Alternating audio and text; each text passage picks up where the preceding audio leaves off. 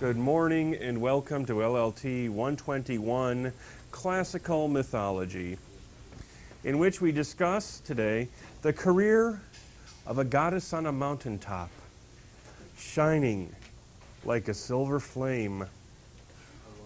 The goddess of beauty and love, Aphrodite is her name, and stuff like that. We were talking last time, as we ended the last discussion, about various paradigms of the supreme love goddess. And the horrible things that happened to her boy toys. We discussed the myth of Aphrodite and Anchises. The gods were tired of Aphrodite boasting about her power over all of the gods and goddesses except for three, so they made her fall in love with Anchises. At least fall in lust with Anchises. We talked about the story of Aphrodite and Adonis, whose mother was a tree. We talked about the love story of Cybele, or actually this one was a non-love story. In all of these pairings, the female is the dominant character. In all of these pairings, bad things happen to the male and stuff like that. As I jokingly said, I think a couple class periods ago, it's no coincidence that the main deity of love is irrational, that she is picked out to be a female because she is irrational, blah, blah, blah, blah, blah. Obviously, this is a patriarchal society, assigning to a female character, assigning to a female deity the irrationality of the love process. On the other hand, we also find ancient Greek males trying to control it. How do the ancient Greek males try to control this notion of love? By suggesting women who act on their sexual desires are somewhat less than proper. They try to act on this by enabling themselves to get involved in as many love affairs as they want to. We see here the old double standard. The only goddess really who gets away with sleeping around is Aphrodite. She gets away with it because she is the goddess of love. She gets away with it as the goddess of love because she wouldn't be much of a goddess of love and lust if she didn't get it on with just about every guy she took a liking to. I suggested also in our last class discussion that these myths of the powerful love goddess and her wimpy boy toy who comes to a bad end are tied in one with mystery religions. The boy toy dies, the boy toy comes back again, the boy toy dies, the boy toy comes back again, whether his name is Adonis or Attis or Demuzi. It's the boy toy who dies and comes back again. It also ties in, I believe, though, with the good old-fashioned Earth Mother religion. That is to say, the Earth Mother religion is practiced by the indigenous ancient Greeks before the Achaeans came into town. The Earth Mother goddess who is all-powerful over everything, male or female. We can certainly see that in the career of Cybele, the goddess who cuts off her membrum virile, or penis, to become female by exercising her free will, and so forth. However, a patriarchal civilization such as that of the ancient Greeks can't let a good Earth Mother stay in power for long. We move to the conceptions of love found in the Symposium of Plato.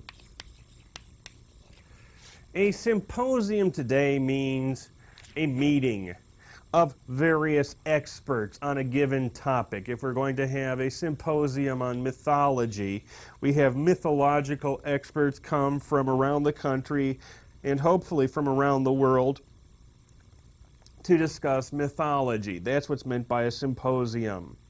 We are going to have Phil Giblin talking about mythology. Carrie Bauer will be speaking about mythology. The deluxe yours truly will be speaking about mythology. But to the ancient Greeks, a symposium was a drinking party. Not the sort of college drinking party one might have seen in that cinematic triumph, National Lampoon's Animal House. It's not a bunch of Greeks in togas, because Greeks didn't wear togas, going around going, woo, woo, woo. To Plato and his circle of fellow Socrates and his circle of philosophers, a symposium was a party in which there was a good dinner, there was a certain amount of wine drinking to lower the inhibitions, make you more truthful. And then they would talk about a given topic. One time it might be politics. One time the symposium might focus on government issues or public affairs, or it might focus on art and the function of art in society. It so happens that at this famous symposium, they talked about love. And I want to apologize firsthand for some of the very violently sexist notions contained in Plato's Symposium. I don't agree with them, obviously, and I don't think you're going to agree with them either. For all of Plato's status as a founding father of Western civilization, which he is for better or worse, he believed some pretty evil things. We could say the same of, say, Thomas Jefferson, that staunch advocate of the rights of humans who happen to be male and white. I'm not saying this to disrespect President Thomas Jefferson, because obviously he did make a great contribution to our nation. I'm just saying, yeah, there are some pretty rotten ideas out there, but please let's not throw out the baby with the bathwater. We can still appreciate Plato and the very good and positive things he has to say about love, while still saying, oh my God, he can't believe that. Here's what happens. All the men at Plato's Symposium are drinking and watching the flute girls and serving women dance around, and then when it comes time for the symposium, they kick the women out and say, okay, let's us men talk about love. And let us talk about it in a manly fashion. And there are a lot of alternatives about love that come up during this wide-ranging discussion. We're going to find out that there was a certain amount of people who believe that the most true form of love took place between two men.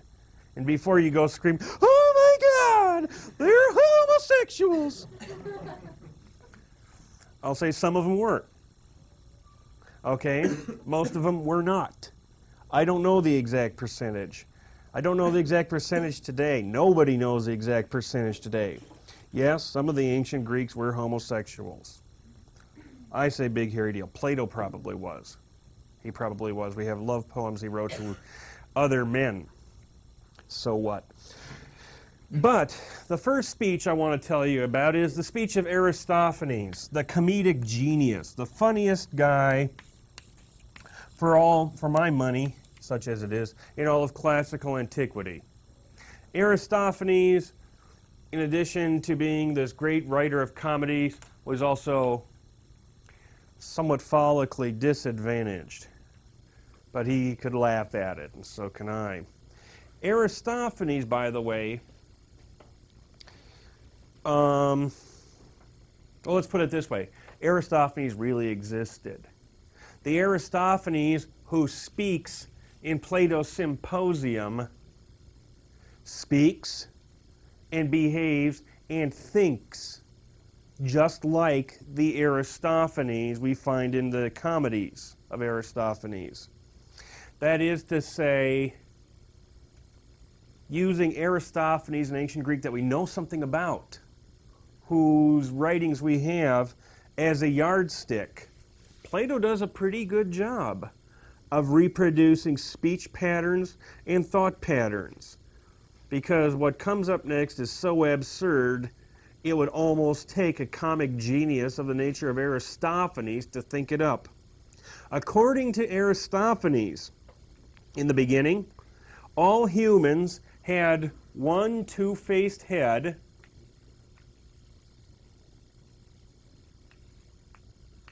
generic human. They had 4 arms. This is a very bad drawing. 4 legs. And they reproduced by casting their seed into the ground. This, by the way, is not something Aristophanes really believed happened. Just thought I'd clue you in there. It's another one of these parable thingies. There are 3 sexes of these people. One sex is male, male. One sex of these is female, female, female on both sides, that is. And one is male/female, according to Aristophanes. They commit hubris. And as you will recall, hubris is the sin of thinking you're greater than or equal to a deity. The punishment for hubris is what? Death, or as in this case, something that makes you wish you were dead. Something that makes you wish you were dead. Zeus decides to give them something makes them wish they were dead, and he splits them in half to teach them a lesson. Apollo, okay, well, let's erase 1/2. Turns the face, or sews up the belly over here, and turns the face around so it can look down and think about its bad career move. Okay, this drawing is just a very rough drawing. From that point on, these newly bisected humans spend the rest of their lives looking for the other half of what was once them. If you are part of a male-female being, you are either a man looking for the woman or a woman looking for the man. If you are part of a woman-woman matchup, you are a lesbian woman who is looking for the other half of you. Or if you're a part of a male-male thing, you are a gay man looking for the other part of you. And for my money, I think that this is really a very moving explanation of love. You can't put what it really means into so many words, but I'll try. You are looking for somebody who is the other half of you. Supposedly, when the 2 halves of a former person reunite, they fling their arms around each other so that they can try to be as close as possible to each other, and they die of neglect because they can think of nothing else. In order to help the humans out, Zeus shows a little pity and moves their genitalia to the front being here, so that they can reproduce, and so that they can ease the pain of separation by having sex with each other. And this, again, is a nice etiology of love, as sex is not only something that is done in order to reproduce, but sex is a way, in this explanation, is a way of closeness by which you can express your love for somebody who is the other half of you. I pause for questions up to this point in a slug of coffee.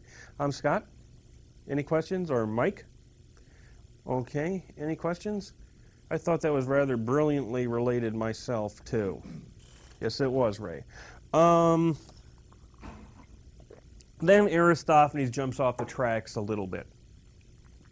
Aristophanes does go on to imply that gay men are the very highest class of people because they're not obsessed with love and procreation, but they are able to turn their minds to more spiritual pursuits, such as politics. I will not touch that one.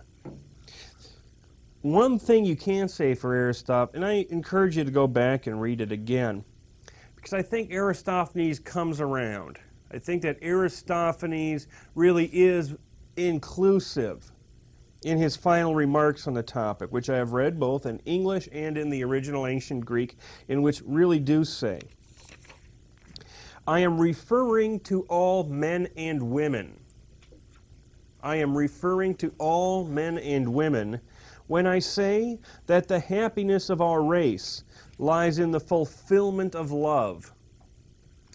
Each must find his or her beloved and be restored to their original nature. Therefore, Aristophanes says we must all worship Eros, the most powerful of deities. That's kind of nice. Everybody needs love. Everybody is half of a person. There is somebody for everybody, but boy, it's pretty tough to find that person. Took me till I was 30. In Socrates' speech, Socrates is like the cleanup hitter, as it were, of the Socratic dialogues as written down by Plato. It's kind of like, you've got your 300 hitters and your base stealers hitting first and second, the people who can do the hit and run well, good bat control, never strike out. But it's always somebody like Barry Bonds or Jose Canseco or something, some muscular, burly dude who can hit the ball about 500 feet. Same thing in Plato's dialogues. The lead-off hitters like Aristophanes get to make their speeches, and then Socrates comes in to drive all the runs home with a 492-foot homer over the center field fence, supposedly. I like Aristophanes' explanation a lot better. It has a lot more to say to me. But here, for what it's worth, is Socrates' speech. Socrates says, I once learned from a wise woman.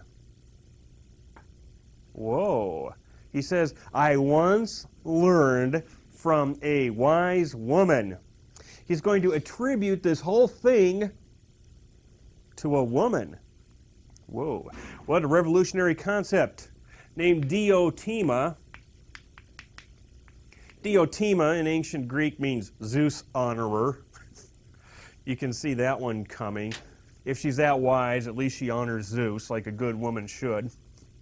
And therefore, and is very simply expressed. Supposedly, love, Eros, has as his father resourcefulness,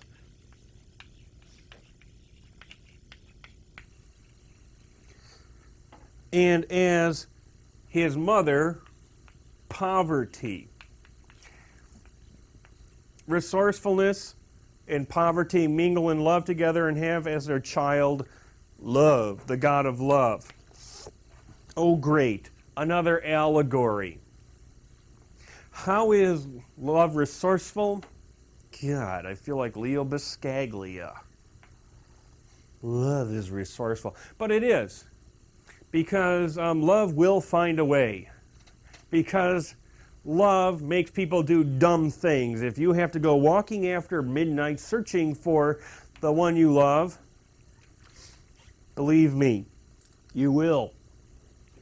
Or if you have to learn how to play tennis in order to impress the one you love. Or watch French art movies or stuff like that. Or watch football games. You'll do it. Trust me. But by the same token, love is impoverished. Love is always hungry. Because is kind of depressing to think, okay, you marry your true love at age 25, the person you want to spend the rest of your life with. Whatever happened to the thrill of the capture and kill? Okay, that's a good question. So, I mean, you're committed to monogamy, but you look, you watch occasional Winona Ryder movies or something like that, or my wife has a Jones for Carrie Elwes, the guy who was in The Princess Bride. No explaining it, but then I look in the mirror and understand a little bit better why she has a Jones for him. Okay? But more than anything else, love is an inarticulate longing, I like that, for whatever it is you don't possess. That's how Socrates defines it in his speech. It's like the old saying, you can't always get what you want. You can't always get what you want, but if you try sometimes, you just might find you get what you need. Okay.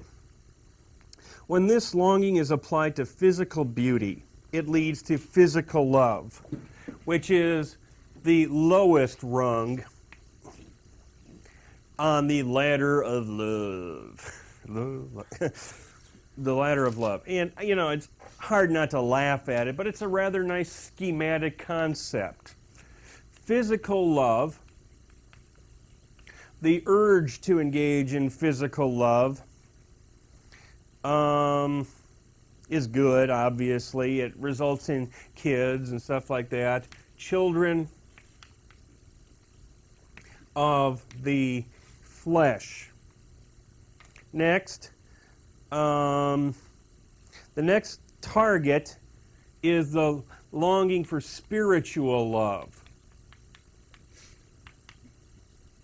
which produces children of the Spirit. You want to hear something frightening? You people are in this classroom today. It's Friday and it's nice outside because you obviously long and yearn to learn something about classical mythology. No fooling. This makes you children of the Spirit. And the scary part is it makes me your daddy.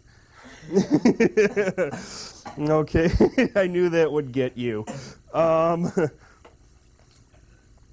Actually, the way that Socrates sees this, and again, this is pretty much, misogynist, pretty much, man boy sort of thing. The idea is that an older man takes a young man as his lover, and they become physical lovers first. And this is very well attested in, Greek life.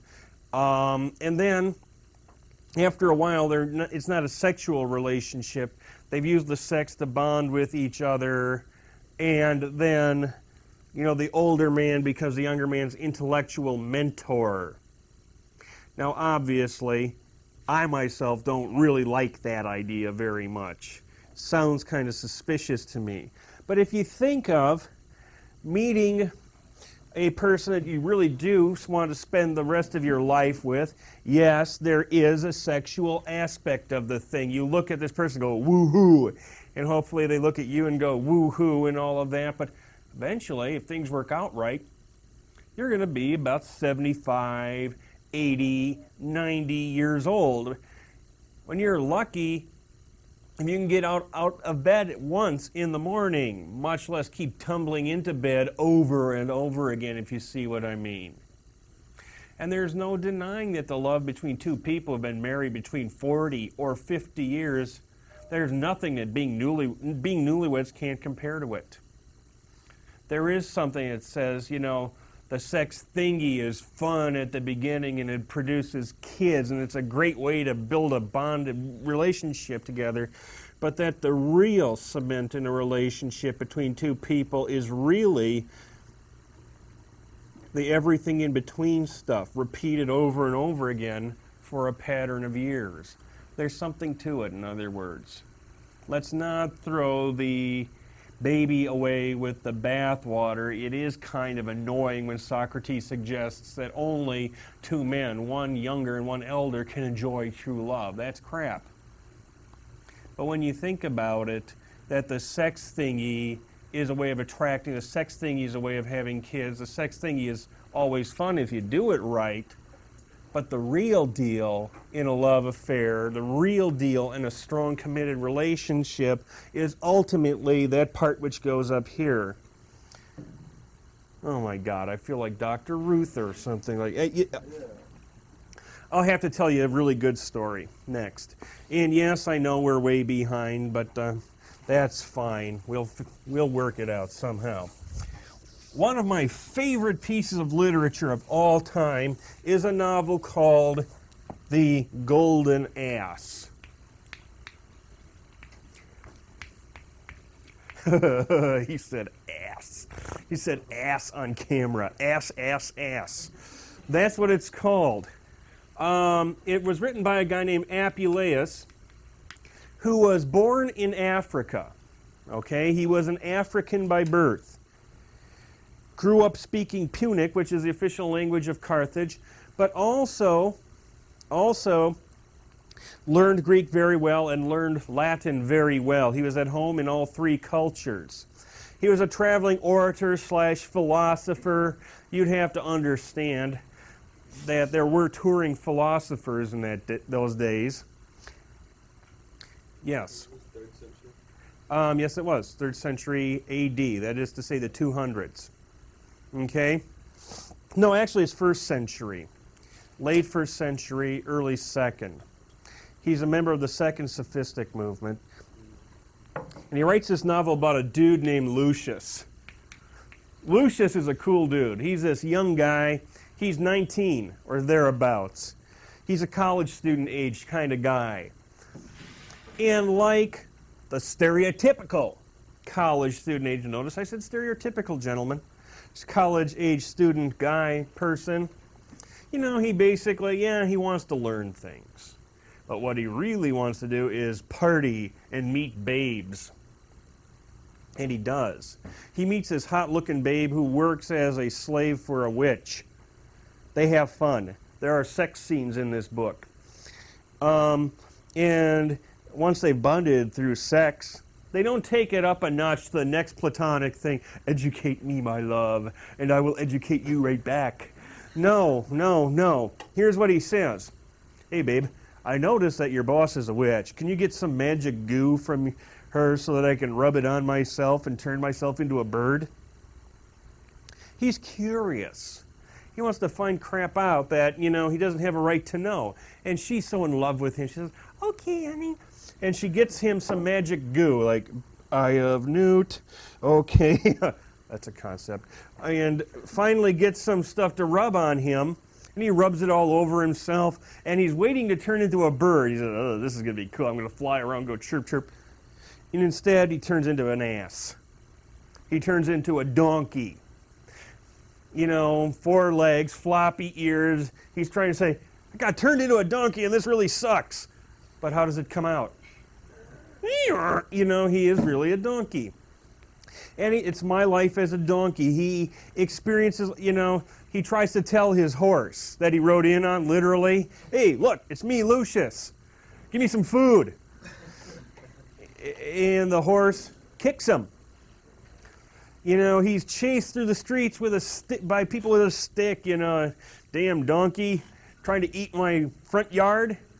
The only way he can drive him around with this explosive fecal matter emanating from his hindquarters. But he starts to learn. He learns how evil life really can be when you're not a spoiled little rich kid. Oh, people beat him and steal him and carry him off. People say things to each other in front of him. He hears things. He hears stories that he never would have heard if he was just this snot-nosed college kid. I mean, yeah, of course I can tell you the story of how I did blah, blah, blah, blah, blah, because there's only me, you, and this donkey over here. While Lucius the donkey is in the cave, and he's a donkey, right? People are riding around on him.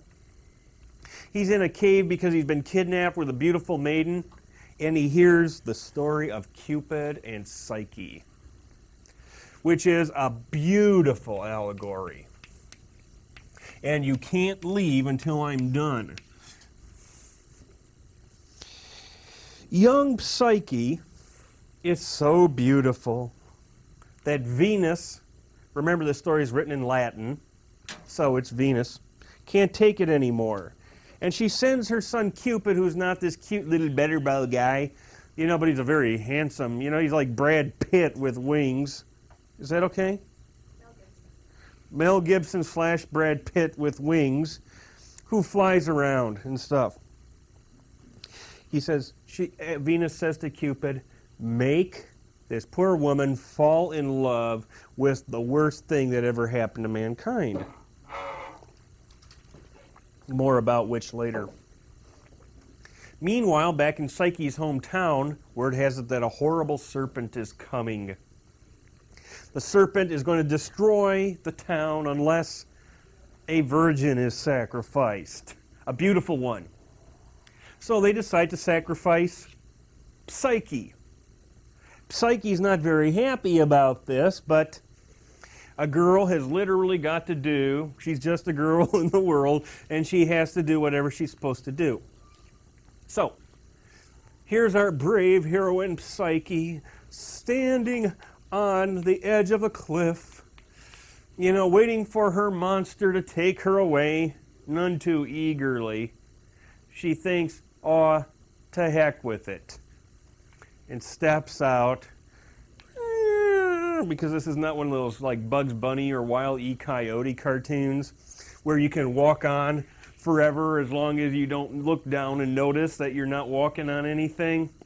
She plummets and her last thought is, bye. But she wakes up in this beautiful palace. There's nobody else around, but this beautiful palace where all food and drink are brought to her and stuff like that. And this mysterious stranger in the dark of every night comes and makes passionate love with her and says, you must never, never, ever look at me. Okay, we all know, by the way, it's Cupid. She doesn't. Finally, she says, but honey, I'm all alone here. Can I at least talk to my sisters? Can my sisters come for a visit? Okay, honey, just as long as you don't try to look at me after we've made love. Can you guess what kind of personality the two older sisters have? That you're curious and wicked. Older siblings are always wicked. Just ask my little brother and my little sister. And the two sisters come down and they fill her head with horrible ideas. Oh yeah, he's a real horrible monster. He's a horrible monster with 5 heads, all of whom look like Weird Al Yankovic or something like that. And he's going to, he's gotten you pregnant with a little monster. It's going to pop out of your belly like that little thing in Aliens or something. It's going to look like this. Mama. And she's her little sister, so she listens to all of this. And, the two sisters fly back home, and she is lying there in bed. There's perhaps a little less spring in her lovemaking that night, because she can't help but think, my God, this is like a 6-headed monster that I'm doing it with, And so, after they've made love, and after he's smoked his cigarette and fallen asleep, she takes an oil lamp and lights the oil lamp to get a look at what she has been performing the love deed with. And she looks and she goes, oh my God, it's like a combination of Mel Gibson and Brad Pitt with wings. Woo-hoo. And she lets a drip of burning oil spill on him by accident. He flies up. He's got wings, right? He says, you idiot, you dip. I told you not to do this. Now I'm in trouble with my mom, Venus, who told me to have you killed or something. And you're pregnant, but tough luck, because you're also out of here. Hit the road. And poor Psyche is forced to hit the road. She is with child. She has no place to go. Cupid is mad at her. Venus is still mad at her. And when the goddess of love is mad at you, you got problems. Because poor Psyche, she prays, "Oh, goddess Demeter," or Ceres is her Roman name, "please help me." And Ceres/Demeter, goddess of grain, says, "Sorry, Psyche, I'm not going to help you. She's going to make me turn myself into a horse and do it with Poseidon again or something." Okay, you don't mess with the goddess of love. She asks Hera to help her, or her Roman name, Juno. "Oh, great mother goddess Juno, queen of heaven, etc., etc. Help me." "I'd love to, Psyche. I'd love to. I'm late for a meeting. I'm late for the bridge club or something." And she gets out of there because you don't hurry love and you don't hack it off at you either. Oh, Psyche does get in her chops. She does get to do some things. It's kind of sweet. I don't know how she kills the one sister, but one of her two sisters, she offs in the following manner.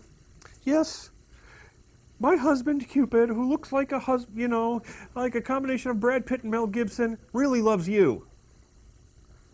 "Oh, really?" "Yes, you're far more beautiful and intelligent than me. He wants you to go out to the cliff and at the stroke of 12, take a step down, and he'll kind of like waft you down to his house and make passionate love to you." "Oh, really?" So, she walks out, says, "Woohoo." That's the end of her. Golf clap. Okay. Meanwhile, Psyche's got a problem. To make matters brief, Venus, the action is building up. Venus puts out a missing persons and all points bulletin out on Psyche. She wants to get Psyche and kick her butt. So Psyche's running away. Psyche tries to commit suicide. And finally, they bring Psyche into Venus.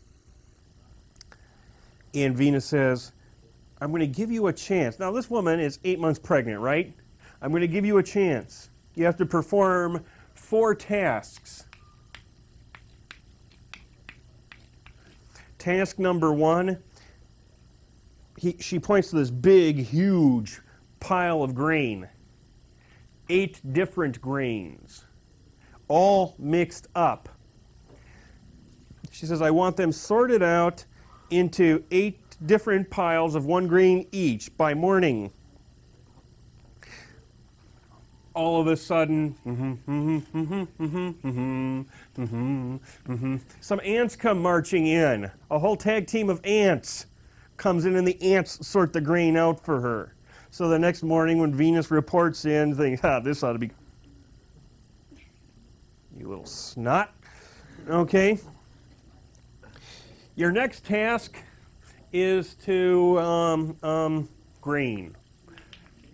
Your next task is to take the wool from these man-eating sheep. And Psyche's thinking, "Oh, great, how am I going to get the wool off these man-eating sheep?" But she figures it out. I think a talking dog or something tells her to. At noon, the sheep are going to fall asleep in the shade of trees. They're going to scratch themselves up against the trees.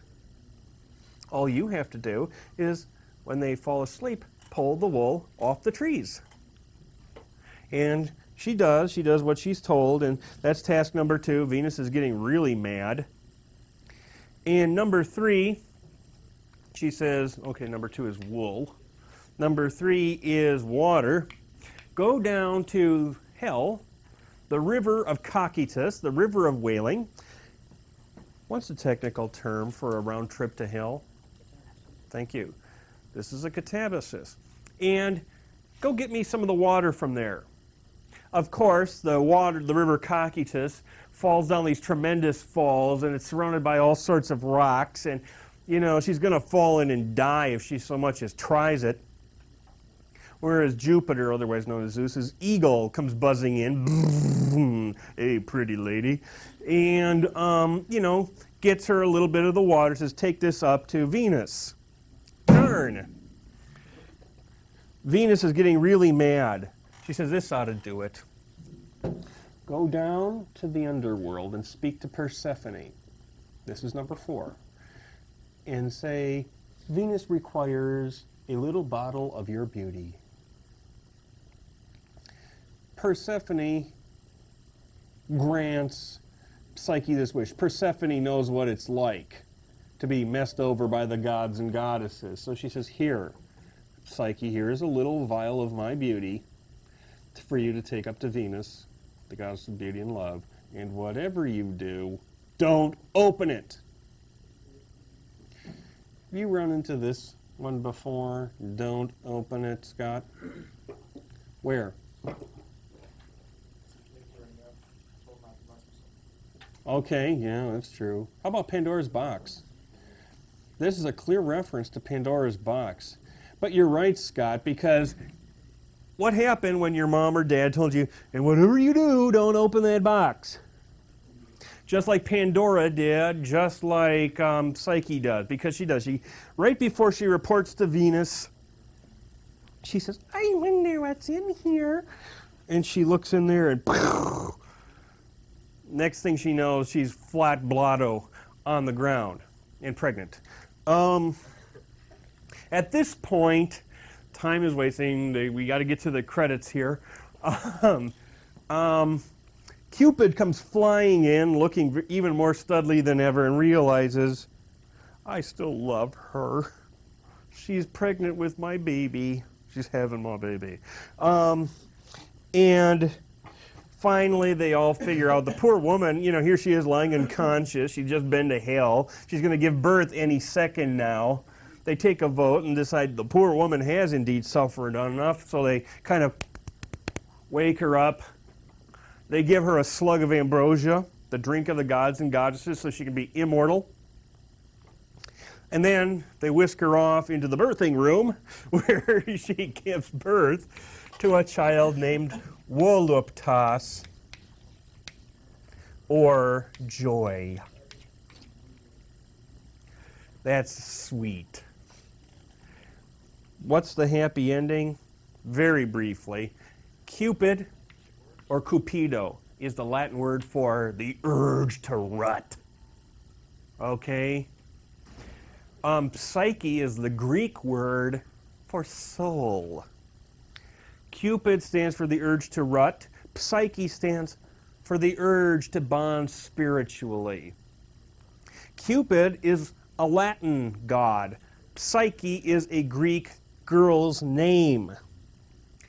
And when Cupid and Psyche come together, finally, and unite, the result is joy. But as we can tell from the story, it's not that easy to do, is it? You got to go to hell a couple of times at least before you can experience true love.